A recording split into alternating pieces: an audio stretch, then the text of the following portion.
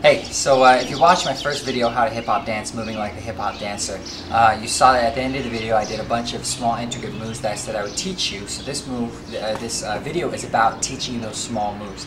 It's focused on isolation, and to isolate something needs to separate it from something else. And so this video is going to teach you all about how to use one part of your body and move it while not moving anything else, and how to practice that and put it together so that you can isolate really well.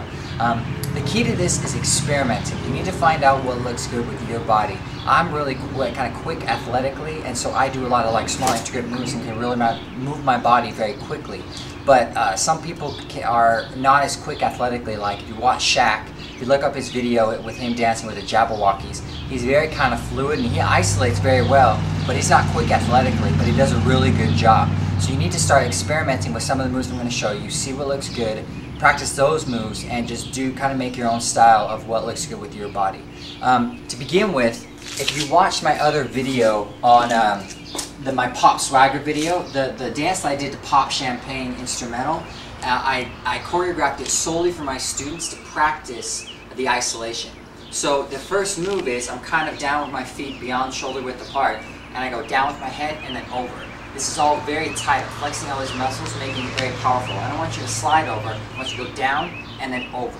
Then, keeping everything still, put my arm out, hand down like that.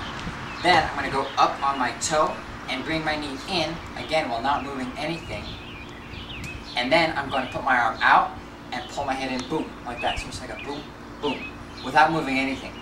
Now those moves by themselves are like, oh yeah, I can do this, and then yeah, I can do this, and whatever, but doing them to the beat and all together very isolated, that's what's kind of hard, and that's what my students have problems with. So even though I'm going to play another song and do this to that song, even though it's not to pop, you'll see me doing it with the beat, and that's one thing that you can practice. So head down and over, very sharp, arm down, hand down.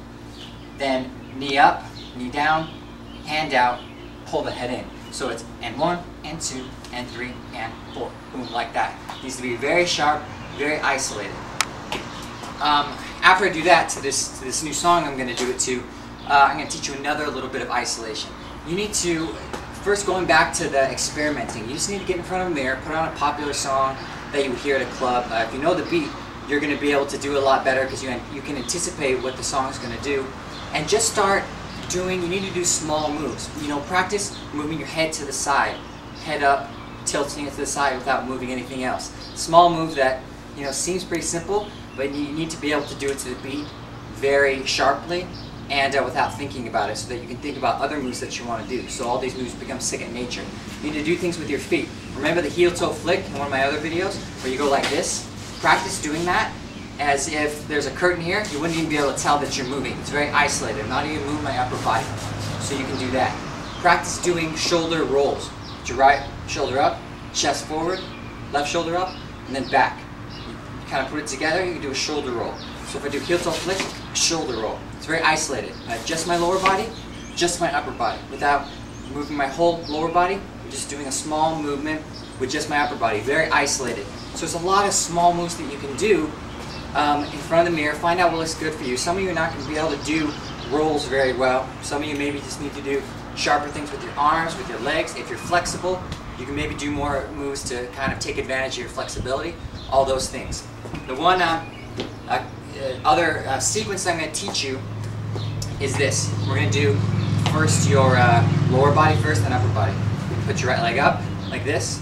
You're going to step down on your heel, kind of the toes just going to be a little bit up, and you're going to kind of do a heel toe flick, except instead of your feet being sideways, just side by side, right foot's going to be up. I'm going to flick my right toe out this way, my left heel inwards like that. So it's going to be like that, except my right foot's going to be above here, so I flick it out like that. So up, pop, and just like that. So up, down, pop, and 1, 2, 3, and then I'm going to put my left foot up and go out on 4. Upper body. I'm going to go 1, 2, 3, and point 4, like that. So when I combine that, I go like this. 1, 2, 3, and 4, like that. Then, I was talking about movements with your head, isolating it. I want you to just do head down to the left, down to the right. You're going to go up on your toes, pigeon toe your knees in. Then you're going to kind of roll your hand down, right hand down, bring your left hand above it, and pull your body up like this, and then you're going to hit like that. So we've got a 1, you're going to go down 2, pull it 3, and point 4, head 5, 6, feet 7, pull it 8, bump it 1, just like that. So let's try with the music, and I can show you those 2 sequences. Alright.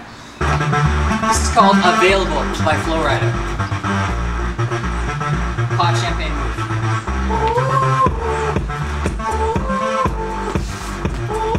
So if you see that, it's very and 1, and 2, and 3, and 4, 5, 6, 7, and 8. New sequence. 5, 6, 7, it's the 1, 2, 3, and 4, 5, 6, 7, and 8.